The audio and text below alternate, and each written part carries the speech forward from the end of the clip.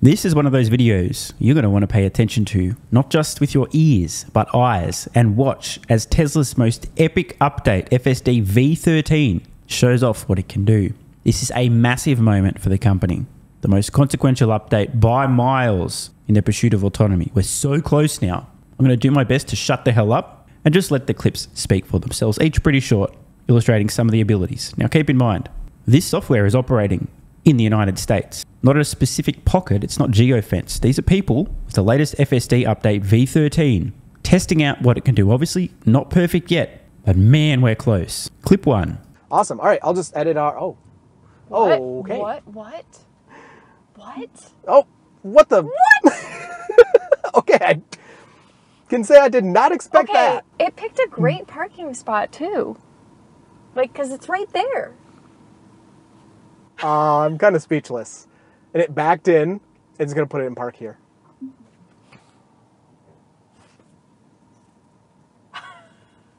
This is so cool. Holy crap. Wow. All right, I didn't expect that. So the destination was GameStop. Perfect spot. Reverse parks a lot better than most of you. Next clip, FSD 13 avoids an object on the road.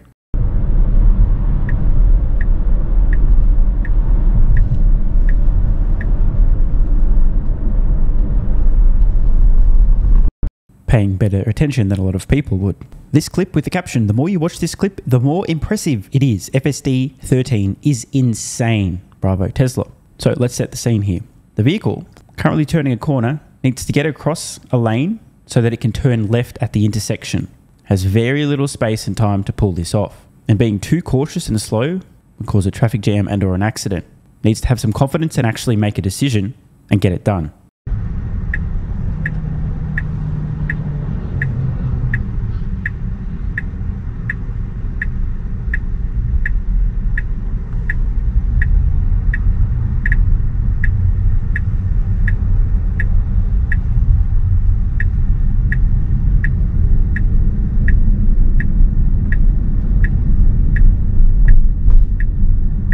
And at this point in time, I'd just like to remind everybody that autonomy is obviously decades away, so please don't share this with your friends. I'm still buying Tesla stock, so it's going to be a long time before the Tesla Robotaxis awaken, therefore you can wait, please. Thank you. Nothing to see here. Plus, Cruise and Waymo can do this anywhere in the US as well, right? In vehicles that don't have LiDAR, and yeah, everything's fine, nothing to see here. And this FSD 13 backing itself into a supercharger stall. Again, pretty short clip. Each time you watch one of these, trolling aside, just think about the implications for autonomy. Will Tesla's Cybercab and the existing Model 3s and Ys that opt into the network, will they need to do these kind of tasks themselves? What are the missing capabilities before Robotaxis can start operating somewhere?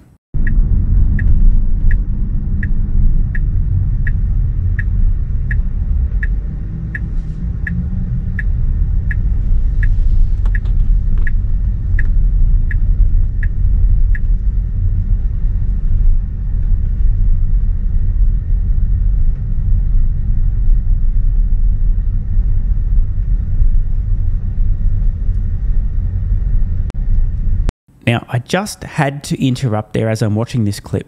You guys may have noticed, maybe not. Let's just rewind a little bit. Can you see the vehicle has detected a pedestrian walking there? I can't see them. Now, there's two possibilities here. The vehicle is hallucinating or, oh, no, there you go. I saw the fucker. Or it can see better than I do. Look at that. There's a person there. There's a pedestrian. You can see them just in this next frame walking across that little source of light. Now, obviously, if you slow things down, you can spot stuff, but isn't it amazing? The Tesla spotted a pedestrian that I had not seen. It is nighttime, it's dark, I totally understand why. Clearly, it sees a lot better than I do, at the very least. Be honest, how many of you had spotted the pedestrian before we pointed him out?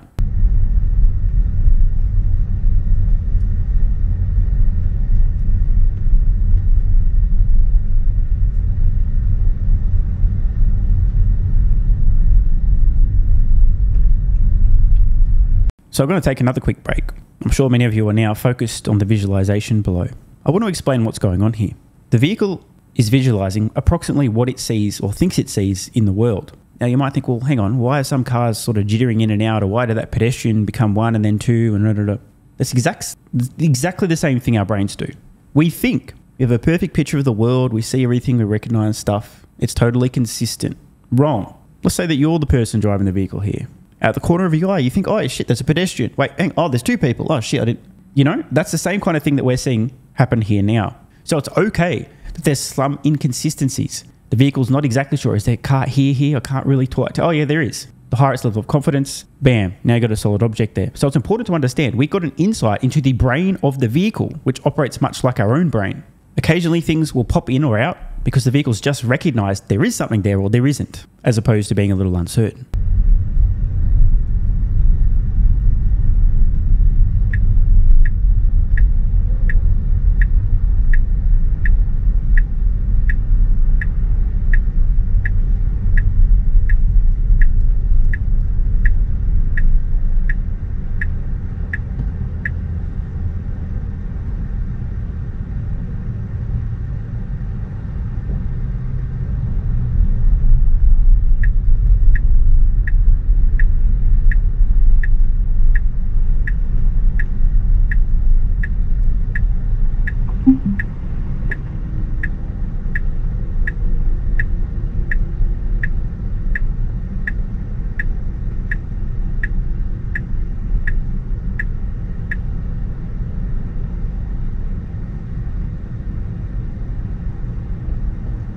Amazing stuff. No, vision only.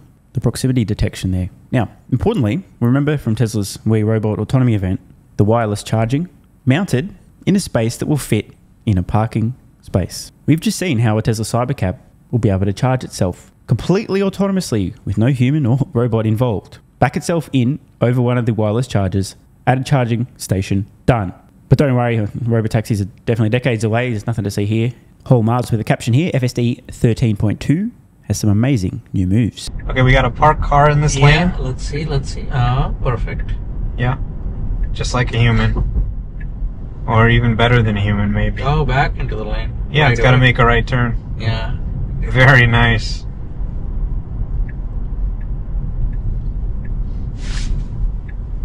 Okay. Sharp right turn.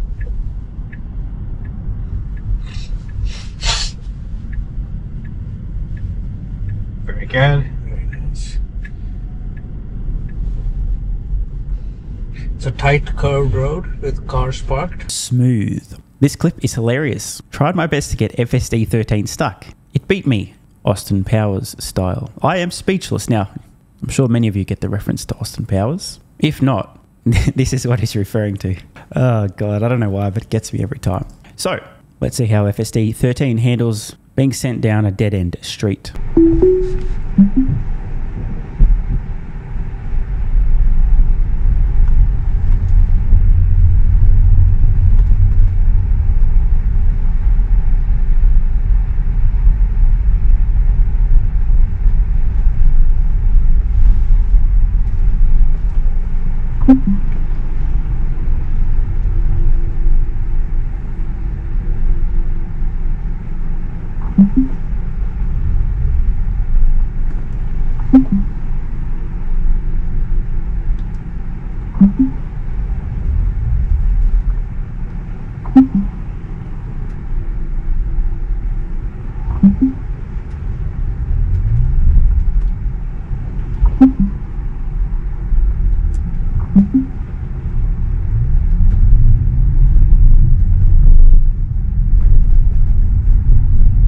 Handled like a boss. So a few reactions here from Holmar's first. Holy fuck, FSD 13.2 is so good. It drove me to pick up my cousins and then took us all to Universal Studios into the parking lot. Didn't touch the steering wheel once. From AI Driver. I told you all FSD 12.5 was smoother than the majority of Ubers I've been in. FSD 13.2 is smoother than any Uber ride I've ever been in by far. When people ride in Robotaxi, they won't want a human driver anymore. Guaranteed.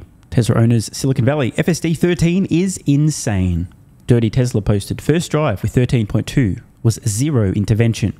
FSD unparked itself in my garage, started driving, pulled into this parking space and put itself into park. This is a monumental improvement, a massive update. We are so close. Let's read the release notes from Ashok Elaswamy on Autopilot/AI at Tesla. FSD supervised version 13 upgrades every part of the end-to-end driving network, including the 36 hertz full resolution AI4 video inputs. By the way, this might get a little bit nerdy. I'll try and translate a little bit, but I'm not going to go too deep here. They're just talking about frames per second here, at least presumably. Native AI4 inputs and neural network architectures. 4.2 times data scaling, 5 times training compute scaling, enabled by the Cortex cluster. So this is important. In short, Tesla has a fuckload more training compute now, and they're obviously putting it to good use. Reduced photon to control latency by 2 times. This would, I guess, be reaction times. Speed profiles on both city streets and highways. Start FSD supervised from park with the touch of a button. Integrated unpark, reverse and park capabilities. Improve reward prediction for collision avoidance. Improved camera cleaning. Redesigned controller for smoother, more accurate tracking. Dynamic routing around road closures, which displays them along an affected route when they are detected by the fleet. Now, this is the massive standout line. Of course, we already knew this was coming. Tesla's told us, but it's now been implemented. I'm going to say this again. If you're in a Tesla vehicle, or if it's on its own driving around, and it discovers there's a road closure, roadworks, something, right? Because it has GPS, it knows where it is. It can send that information back to the fleet. And now the entire fleet of Tesla vehicles is aware that there's a road closure and can reroute to avoid finding themselves in the same situation. This is going to be absolutely incredible. There'll be some interesting situations, I think, where people are in a Tesla Robotaxi and they'll be like, wait, what the fuck? Why is it going this way? I don't understand. It's quicker to go here. Having not even realized that the vehicle knew that there was a road closure somewhere ahead and had to, you know what I mean? And now, upcoming improvements. So, to be clear, what we're seeing now, 13.2, does not include these. 3 times model size scaling, 3 times model context length scaling. Audio inputs for better handling of emergency vehicles, e.g. you hear the sirens of an ambulance, fire truck, etc. The vehicle's going to listen as well as see. Improve reward predictions of navigation. Improvements to false braking and slower driving in parking lots. This next line really smells like Robotaxis. Support for destination options, including pulling over, parking in a spot, driveway or garage. So you can choose, right? You want to get to your destination? Do you want it to pull over? Do you want it to park? Do you want to just let you out right in front? Look, that kind of stuff, right? Do you want it to park in a driveway or in a garage? Efficient representation of maps and navigation inputs, and improved handling of camera occlusions, aka a blockage, something stopping the camera seeing, or at least partially stopping it from seeing. The car version of, shit, I got something in my eye. I think Holmar's really summed it up well. Holy fuck, FSD 13.2 is so good. As much as I like to troll you guys, it's obvious Tesla's just about to unleash their fleet of robotaxis with an over-the-air software update. We've seen parking lots, in and out, people reporting intervention-free drives, smoother than human drivers, avoiding objects on the road, making complicated, difficult decisions with very little room for error, without the use of LiDAR, without being geofenced. And upcoming improvements include a tripling of the model size and context length scaling. This is nerdy stuff, but in short, it's going to get a fuckload better, much quicker than most people expect. It's not a coincidence that Tesla held their We Robot autonomy event recently. It's not a coincidence they told us that they're going to begin production of their Cybercab ASAP and expect volume, not initial, volume production in 26. And it's also not a coincidence that most of the dimwits on Wall Street and money managers have no idea what the fuck's around the corner, or why what Tesla is doing is so distinct and untouchable relative to others supposedly also pursuing autonomy. This disruption is going to hit like a fucking tidal wave that very few investors saw coming. Remember, Tesla already has millions of vehicles on roads. With the press of a button, an over-the-air software update, once they have regulatory approval, it's game fucking on. Don't say I didn't warn you. Want more content? Early access? Bunch of perks? Click the links in the pinned comment. AG1 is awesome. I've been taking it daily now for more than 3 years. It's a great way to fill in nutritional gaps. It's packed full of vitamins, minerals, and whole food source nutrients. Plus, it has prebiotics, probiotics, and adaptogens to improve gut health, regularity, and help your body handle stress. I'm always looking for an edge to help me feel and perform my best, which is why I haven't missed a day of AG1 for more than 3 years. Just try it and see how you feel. Click the link in the pinned comment or head to drinkag1.com/SMR and get yourself a free 1-year supply of vitamin D3 plus K2 and 5 travel packs. This is what viewers of the channel had to say after trying AG1. I feel like I have a lot more energy since I started on AG1. Just got my AG1 in the mail. Legit feeling the effects after day 3. 3 months ago, I started AG1 and have been enjoying the evenness of alertness and energy that lasts the day. I just started the wife on it too. Are you convinced yet? I mean, hey, it's worth trying, right? Click the link in the pinned comment or head to drinkag1.com/SMR, or I can keep going. This viewer, after about a month on AG1, definitely a lack of fatigue in the afternoon. Pleasant side effect is that my coffee intake has imploded and is almost down to 0. One more? Yeah, why not? I honestly feel younger and will be continuing to use AG1. This stuff really is crazy good. I didn't think it would be, but this stuff is awesome. It really is what everyone is saying. One more, don't mind if I do. I've just received my 3rd month supply. I've drank it every day. I have so much energy throughout most of the day. I'm productive, started a new business, started socializing, refurbished a boat.